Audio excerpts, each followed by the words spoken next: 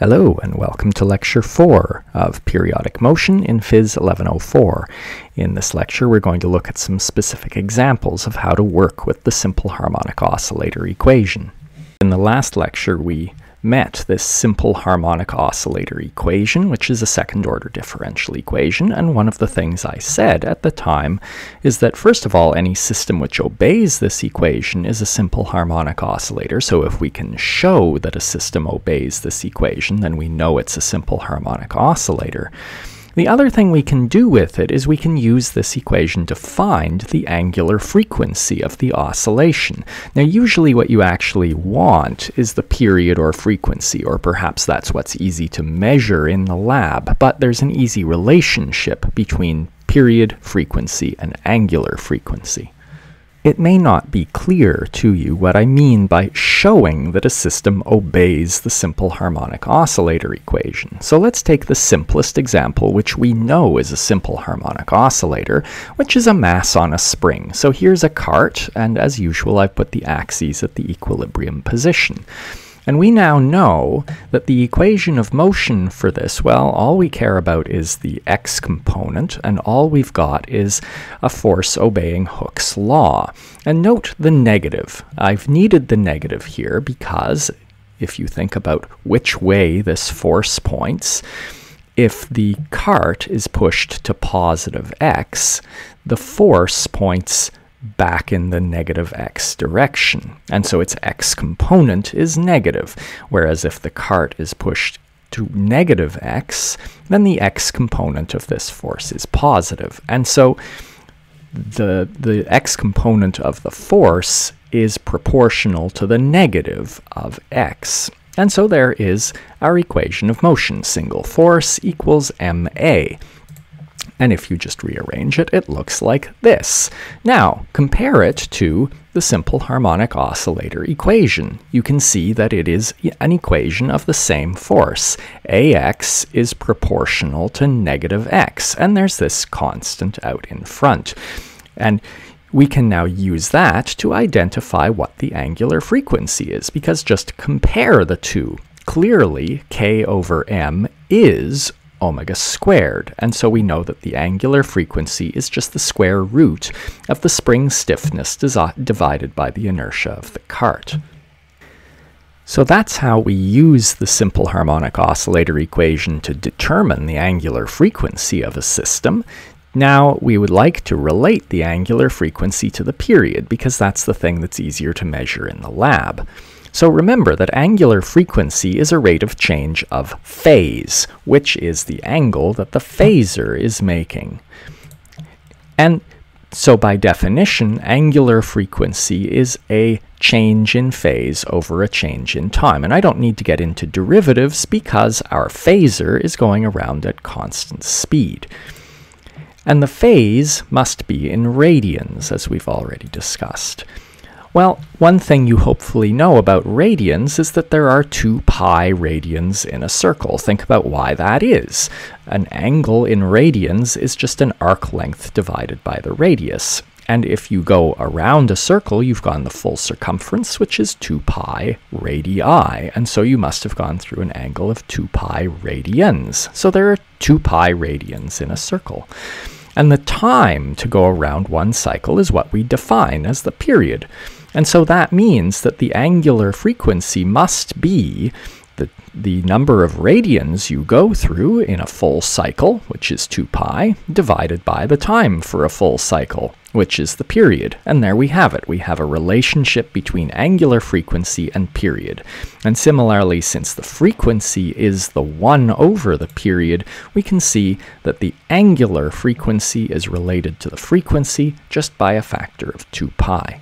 So let's do an extended example that brings these ideas together. Here's a cart attached to a spring, and it's initially pulled 5 centimeters to the right from its equilibrium position, and then it's not just released, it's given a quick shove so that it starts off 5 centimeters to the right of equilibrium and moving at 40 centimeters per second back towards equilibrium. And we're going to write the position as a function of time for the cart. And I've given you its inertia and the spring stiffness.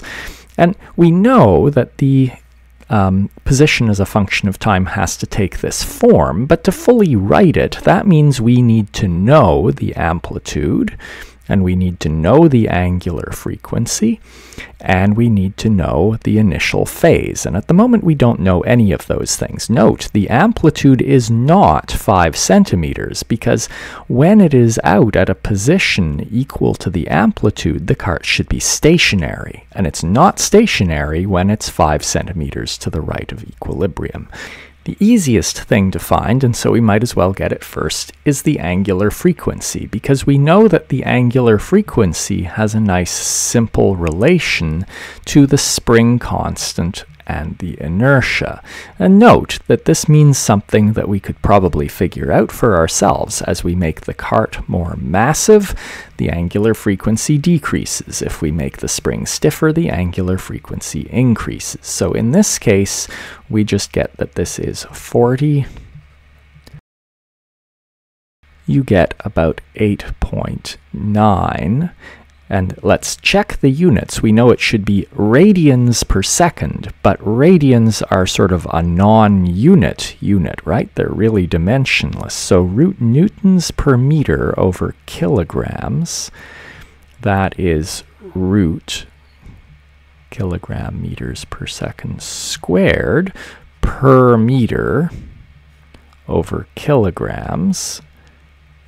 And the kilograms are gone, and these meters are gone, and so we get root 1 over seconds squared, and that is indeed 1 over seconds, which we can interpret as a dimensionless thing over seconds. So you can write radians per second, or second to the -1, or whatever. We don't actually need the period, but it's nice to get it because it's easier to think about than the angular frequency, and just to make sure that this is making some sort of sense. So we know that the angular frequency and period are related to each other this way, and so the period is just 2 pi over omega. And if you plug that into your calculator, you'll see that the period is about 0.7 seconds, which seems like a reasonable period, right? You can picture a period of 0.7 seconds. The next thing that's easy-ish to get is the amplitude, and in fact, with methods I've shown you, there's no way you can get the initial phase without knowing the amplitude. There is a way, but I haven't shown you how. So let's go and get the amplitude next. What we know is that the amplitude is directly related to the energy. So let's get the energy. We know that the energy is going to be the kinetic energy plus the potential energy. And we know everything there at the initial time. And so we can just plug all those numbers in.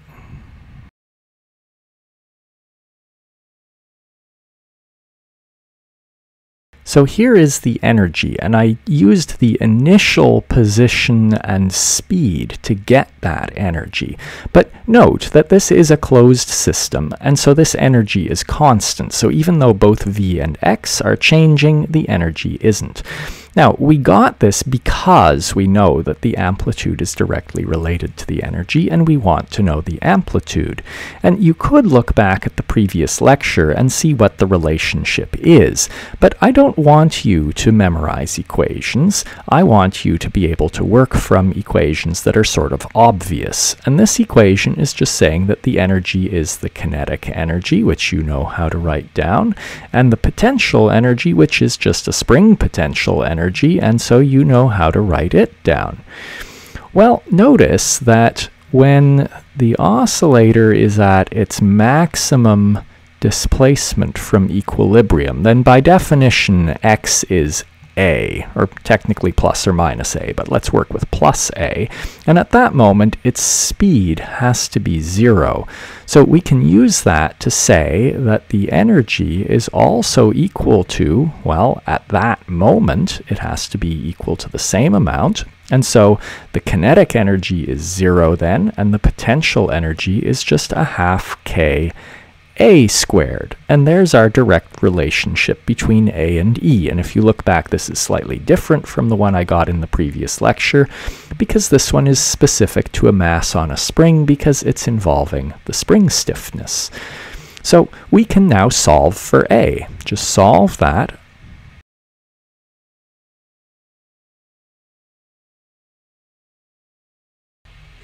And so we see that the amplitude is 6.7 times 10 to the negative 2, or about 6.7 centimeters. The final thing we need to know is the initial phase, and this is the part that gives students the most trouble. And the reason it gives them trouble is quite simple. It's that it involves doing an inverse trig function, and most students are pretty shaky on inverse trig functions. So let's see how you do this. At t equals 0, t just goes away in there, and so we have that the initial position is x sine of the initial phase. And since we know x at t equals 0, it's 5 centimeters, and we now know the amplitude, this is an equation where the only unknown is phi I, and so we can solve for phi I.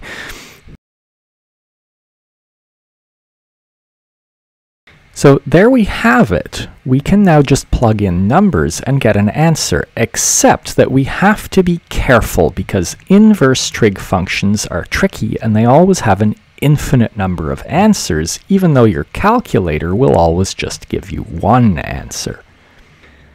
So I think when you do an inverse trig, you should always have a curve drawn that is the function that you're inverting. Because notice, what we're going to do is we're going to solve for phi I by saying that xi is 5 centimeters and a is 6.7 centimeters. So that's going to give us something like, I don't know, about 0.8.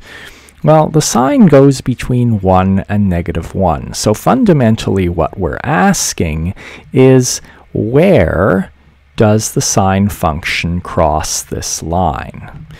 And notice it crosses it here and here and here, and in fact an infinite number of other places. And we just want one of them. Your calculator will give you this one. And that's not necessarily the one we want. So let's first actually do it and see what the calculator says, and then we'll figure out what the actual answer is. So my calculator has informed me that this inverse sine gives me 0.84 radians. Now notice, pi over 2 is about 1.5. So as I predicted, my calculator has indeed given me this answer. Is this the answer we wanted? Well, look, this cart is starting at a positive position. All right, so far so good. We've got an initial phase that is giving us a positive position. However, it's initially moving left. In other words, x is initially decreasing. And so this is not the solution we want. The solution we want is this one over here. Well, what the inverse sine function has just given us is this distance on the graph. This is 0.84 radians here. But the sine function is symmetric about here, and so that means the solution we want is the same distance from pi. In other words, this is 0.84 radians here. And so the actual initial phase that we want is just pi minus 0.84 radians, which turns out to be about 2.3 radians. So we can now collect this all together and write our position as a function of time. There's the amplitude, and it's multiplied by a sine of, and our angular frequency was 8.9 inverse seconds times t, right? This has to be a function of time, and all plus our initial phase.